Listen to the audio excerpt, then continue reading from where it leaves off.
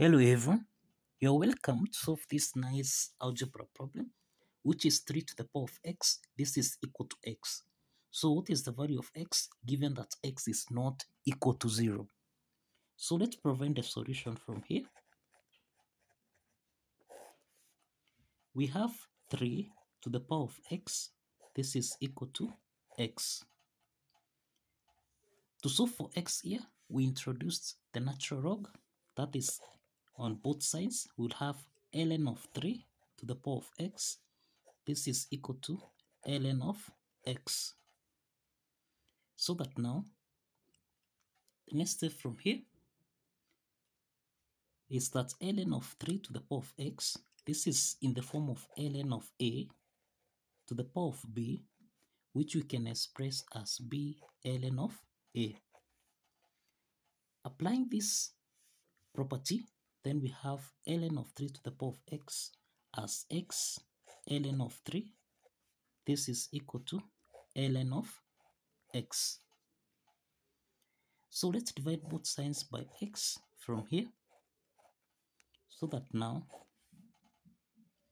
we have here, we can write this as ln of x over x. This is equal to ln of 3. Now, from here, we can write this as ln of x. This is times 1 over x. This is equal to ln of 3. Now, we can express x from here.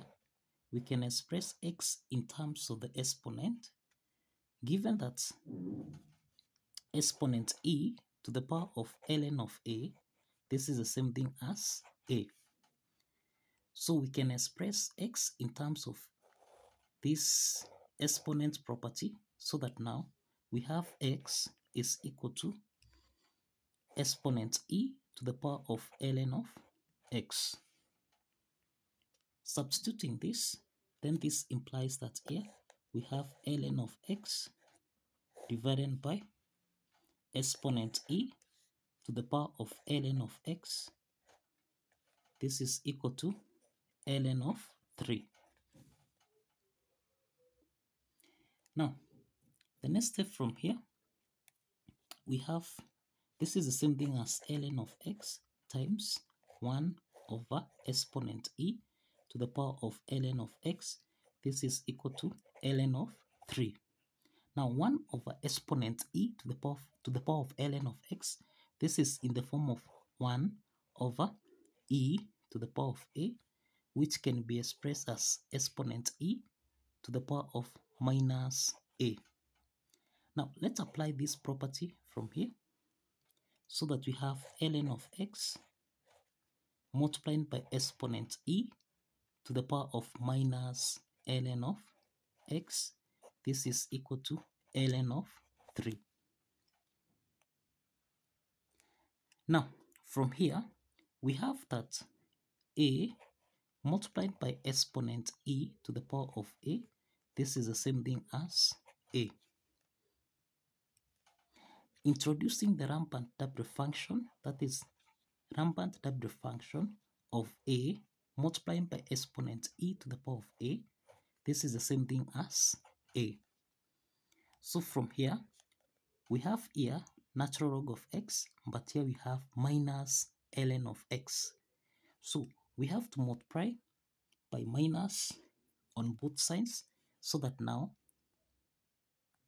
multiplying both sides by negative here, then we have minus ln of x multiplied by exponent e to the power of minus ln of x. This is equal to minus ln of 3. So we multiply minus on both sides. So from here, we have that this part, can call this a, and also this part, can call this as a. So this part is the same as this part, and this means that you can introduce the rampant W function, that is the W function of minus ln of x multiplied by e, that is exponent e to the power of minus ln of x. This is equal to the rampant W function of minus ln of 3. So on this side, on the left hand side, we have minus ln of x. This is equal to the w function of minus ln of 3. And from here, we can divide both signs by minus, so that now here we have ln of x. This is equal to minus the w function here. Into the parentheses, we have minus ln of 3. The next step is that we have ln of x. This is equal to, now we can express this, that is minus w function of minus ln of 3 as the ln of e raised to the power of minus w function of minus ln of 3.